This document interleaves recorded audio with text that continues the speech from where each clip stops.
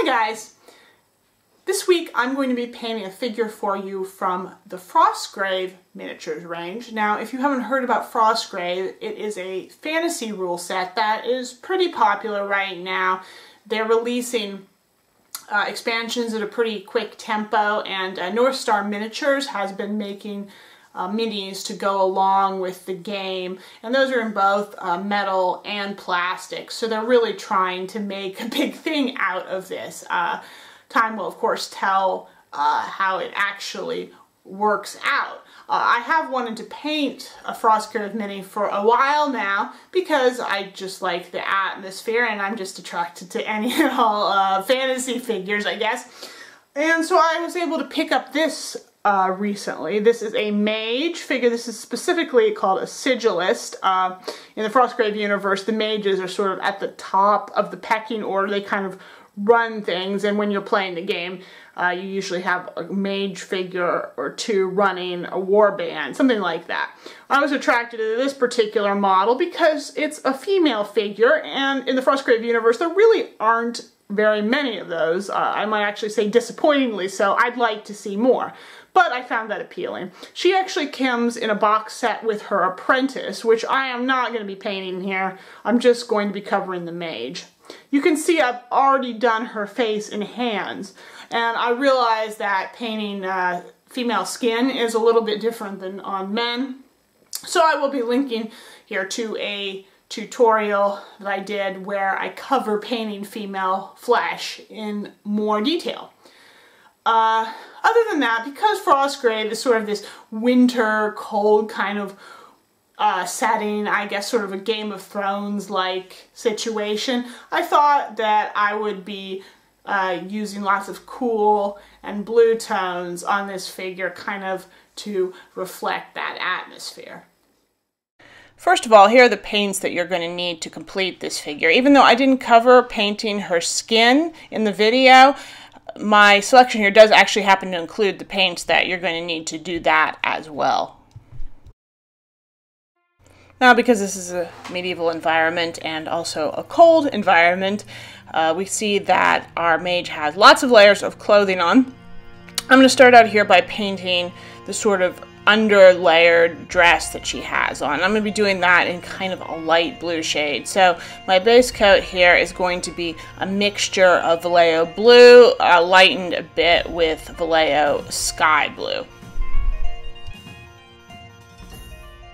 And the highlighting process here is going to be pretty straightforward. I'm just going to start gradually mixing in more and more of the sky blue to lighten the color and just focusing progressively on higher areas that stick out more on this area of the clothing. I've made another mix here, again adding in more sky blue. I'm keeping my paint nice and thin and transparent and trying to build up the layers very gradually. I often will put on one thin layer, blend it out a little bit, and then apply another layer of the same color over top, but then to not go out quite as far, just to build up color a little bit. So this is that sort of that second highlight, and then once I've finished with this, I'm going to do one sort of final highlight using just pure sky blue. Again, that's a pretty intense color, so make sure when you get to that stage that you keep it really, really thin.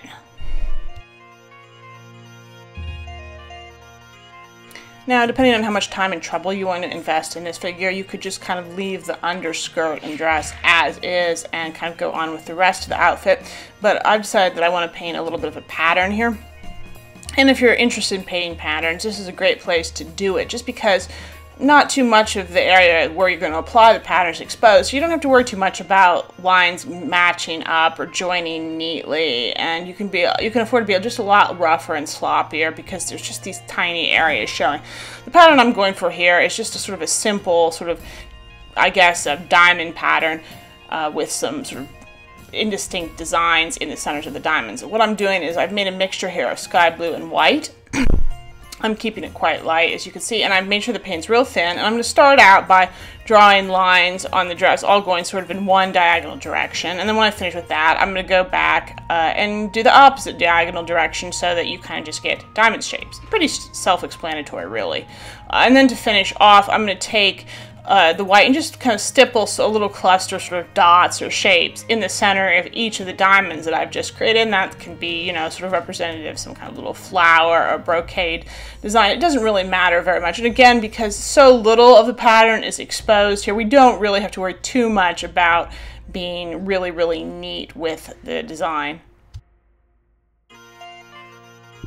I'm also going to do a little bit of light highlighting on the work that I just finished. What I'm doing here is just taking some pure white, which I've got pretty thin, and I'm just going to go back over some areas of the pattern to add extra emphasis. As you would expect, you want to put that white on areas where the pattern would be getting a lot of light. You don't want to put the white in areas of shadow. So if you do it like this, you'll get brighter lines, you know, sort of on the tops of folds and creases, and it'll have the sort of the darker lines down in the folds, and that is going to give you sort of this illusion of shading. And you definitely don't have to do it everywhere. As a matter of fact, I suggest you do this sparingly and just really pick out the areas of the pattern where you're going to get sort of the most bang for your buck by doing this.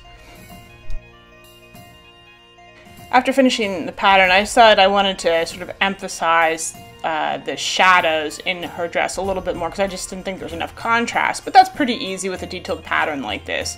I just grabbed some Citadel Azurman Blue wash, and I'm just going to kind of lightly and smoothly sort of put it down in all of the creases and sort of lower areas in her clothing, or just sort of along the edges where the dress meets with another part of her outfit. And depending on, you know, how dark you want the areas to be, you can apply a couple of layers. The Azurman Blue is pretty intense, so you probably won't need to do this very heavily, and you want to always make sure that you're keeping your layers smooth and even, because it's easy with washes to get sort of an unevenness, which will kind of spoil the effect. But just, you know, doing this just subtly and carefully is going to help just unify everything and just add sort of an extra depth to this sort of brocaded area. Now I'm going to move on to her sort of overdress robe, whatever you want to call it, and it's going to be blue too, just like her underrobe, but it's going to be a much darker shade. So I'm base coating this entire area with a mixture of dark Prussian blue and black, which are both from Vallejo. My first highlight then is going to be just pure dark Prussian blue. The contrast at this point is going to be pretty small, so you're going to maybe have a little trouble seeing what you're doing, but you can see I'm just going to kind of focus my paint on the tops of all of the sort of wrinkles and folds in her dress and kind of let it just blend out, or not even paint down in the creases. And you don't really have to actually blend too much when you're doing this, just because the contrast is so low, it's not even really necessary to blend it together. You may want to apply a couple of layers of this paint too, just because when you're working over a super dark, almost black shade, you can generally build up sort of just stronger paints, or just stronger color, I should say, just by applying a couple of subtle layers. My next highlight here is just pure Vallejo blue, just straight blue, and I'm just doing the same thing. Again, you can see that the contrast is more than it was before, but it's still pretty subtle. So again, you won't have to spend too much time blending. I'm just doing it as the same as I was before, kind of focusing on the same areas, the tops of wrinkles and folds, and anywhere light would be hitting. And I'm just applying it sort of to the centers of those areas and kind of blending it out, or just applying less on the outer surfaces. And again, I will go back in a second time after I apply the first layer just to brighten it up a little bit. This is my final highlight on the outer robe, and I just mixed a little bit of sky blue into my regular blue, and I'm sort of just applying it almost as an edge highlight. I'm keeping the paint nice and thin, applying it quite lightly, and really blending it out a lot. And I just find that this gives that extra little bit of needed sort of contrast. I want this to stay a nice, really dark, deep, rich blue, but you still need to sometimes add just this little extra bit of lighter sort of color here and there. And when done just sparingly, it has a really nice effect.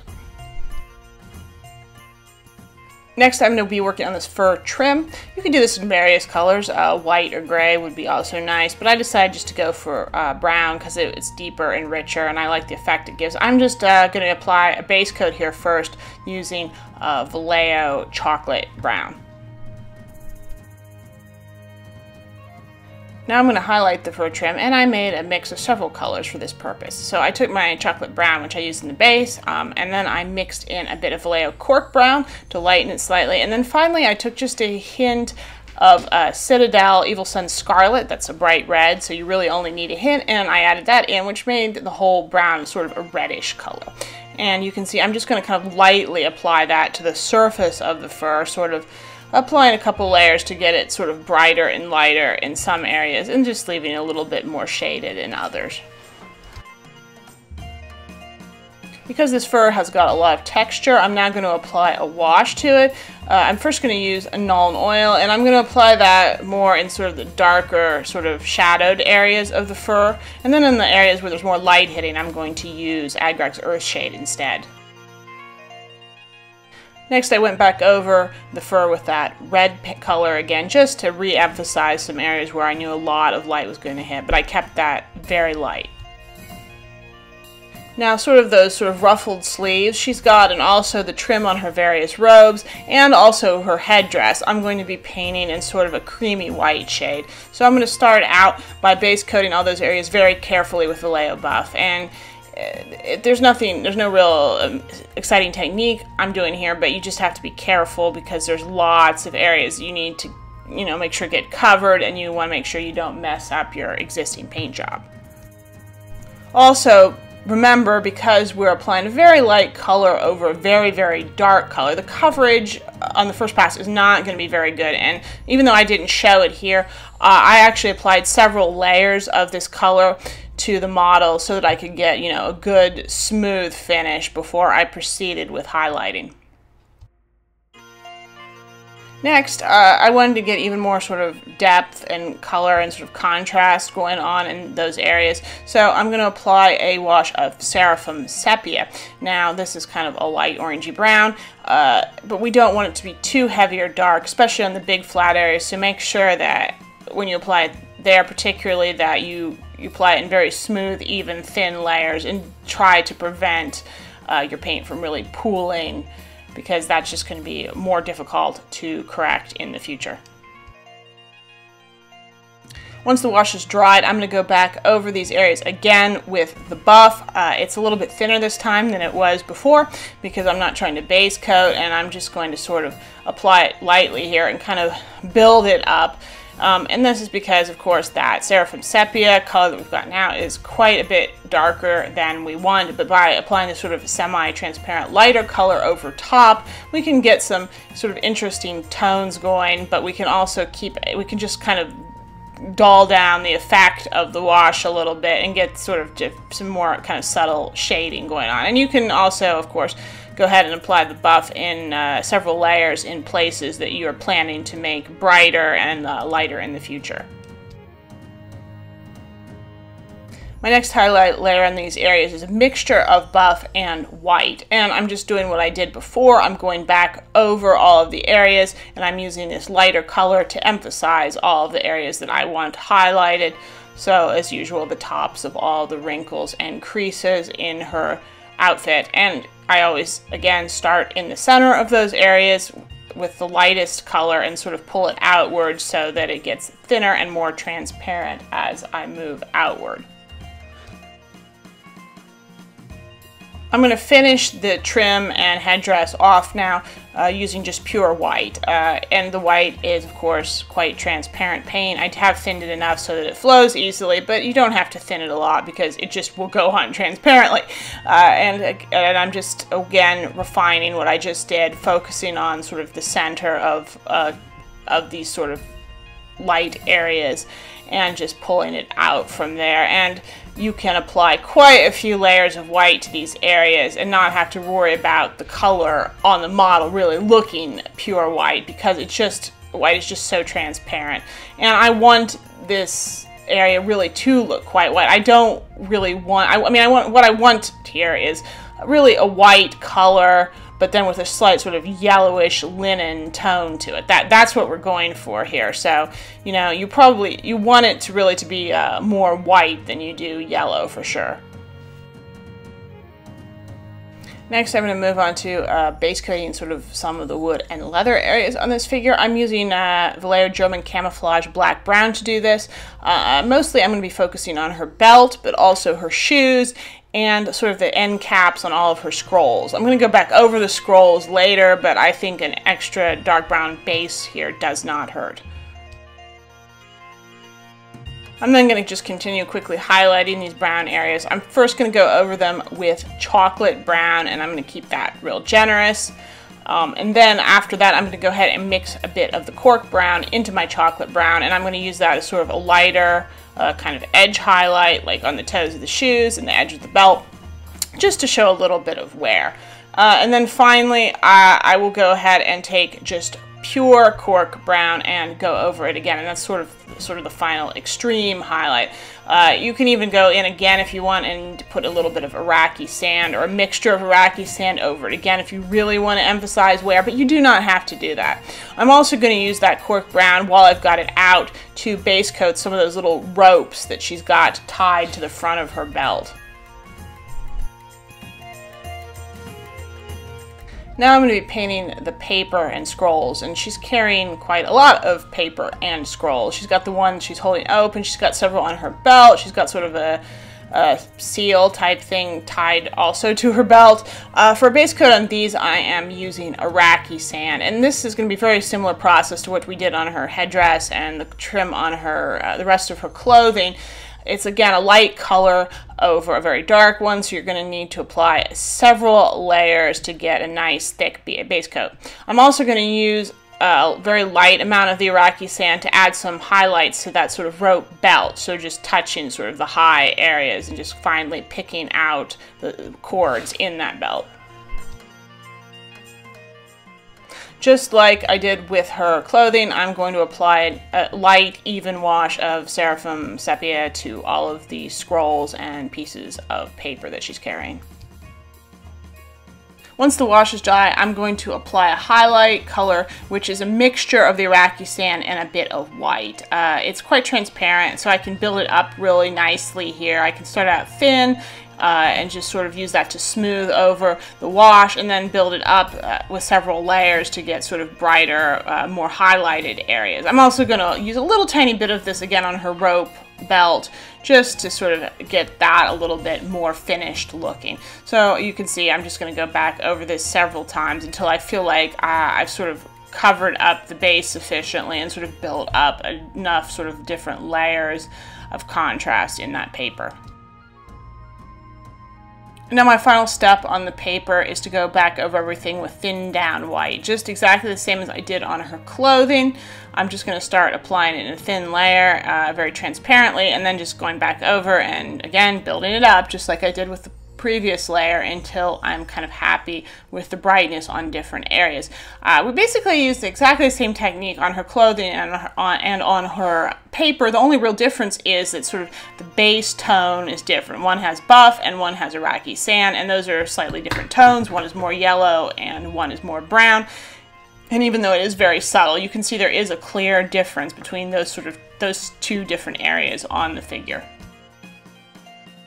Now I'm going to finish off the sort of wooden ends on all of those scrolls. I'm just taking some chocolate brown here as a base coat, nothing difficult. You just have to be careful not to make a mess and be a little bit neat. Then in order to highlight, I'm just going to mix a little bit of Vallejo khaki into my chocolate brown and sort of use that as an emphasis on sort of the end balls on those sort of caps and along sort of the turned edges. And then you can finish off finally with one really high highlight of pure khaki, applied thinly I should add, but that'll give the wood a sort of distinct sort of yellowish brown tone that will be will look nice, but will not really sort of look exactly the same as all the other more warmer brown tones that we've already used on this model. Now some of the areas that are left I thought I would do in kind of a reddish tone, just to have some variety and get something warm in there to contrast with all the blues we've already used. I'm using Vallejo Black Red here to base coat her feather, the seal she's got there on her scroll at her waist, and also that book that she's carrying. I'm base coating them all in that sort of black-red shade. In order to make a highlight for those areas, I took the black-red and then I mixed a bit of the cork brown into it again, and then finally added some of the Evil Sunz Scarlet again from Citadel. More definitely than I did before when I was highlighting the fur on her sleeves. I want it to be a clear red, but that's really nice, particularly in that cover of the book she's carrying, because it'll look like sort of a nice reddish brown leather. It will be a little dull, or it won't be just quite so in your face. And I'm going to use that particularly to highlight the book. And then on the feather and on her seal, I'm just going to go ahead and highlight with flat, Evil Sunz Scarlet. I'm going to apply it thinly and build it up in a couple layers, but ideally what I want here is for those things to really be a bright red, and then for the book to end up being just a slightly more muted color. Because the feather has a lot of sort of creases and things down it, I'm going to apply a wash of cardboard crimson to it to help define it, and also to the book, just because I want it to be a more muted looking piece. There aren't very many metallic areas on this model. They mostly just include some of the hardware on her book and sort of this necklace she's wearing. I'm going to just paint those all in gold. So I'm base coating the areas using a mixture of German camouflage black-brown, of course, and a little bit of Vallejo Air gold.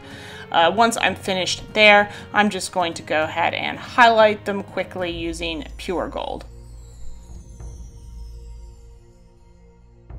Now, the figure really could be done at this point if you want, but for me it was just too tempting because she's got this big scroll she's holding open and she's got a pen in her hand, and it seemed like it would be appropriate to put some sort of magic symbol or some such onto the scroll. So that's what I'm doing here. I've got some Vallejo black-green here, and I'm just thinning it down. I'm going to use it to very sort of carefully freehand in sort of a mystical looking symbol. I have no idea what this is. I'm just kind of making it up as I go along.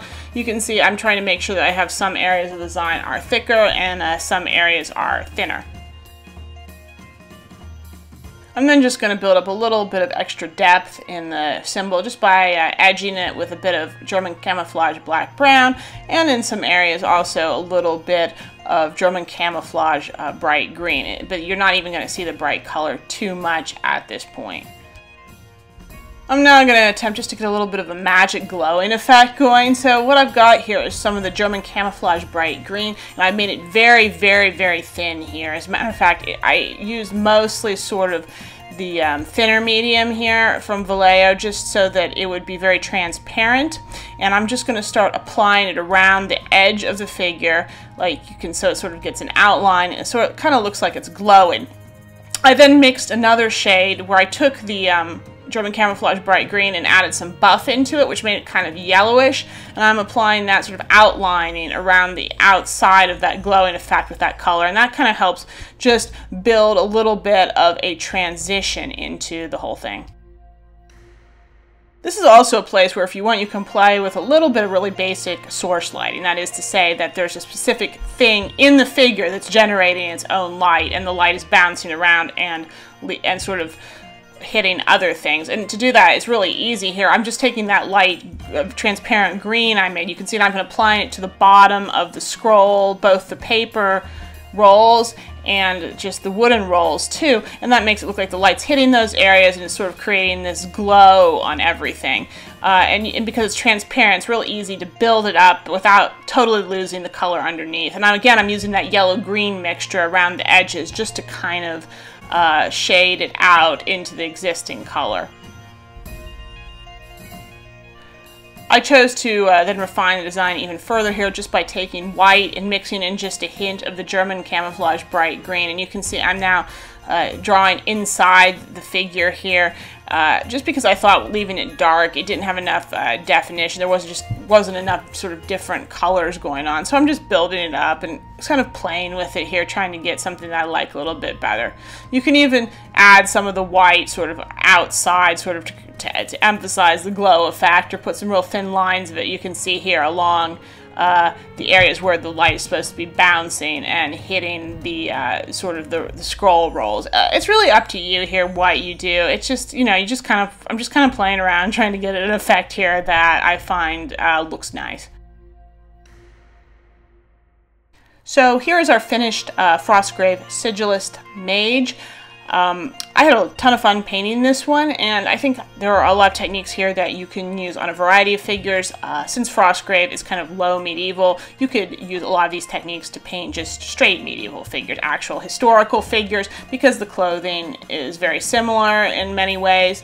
And even if you're not going to be painting female figures, the clothing and the colors and a lot of stuff I'm doing here is also going to be very applicable to men's clothing from that sort of period, either fantasy clothing or medieval clothing as well. So I hope you enjoyed this one as much as I did. If you did, please do like it, share it, leave me comments with what you thought about my painting. And of course, subscribe to my channel if you have not gotten a chance to do so already. So that is all for now, and I will see you next time.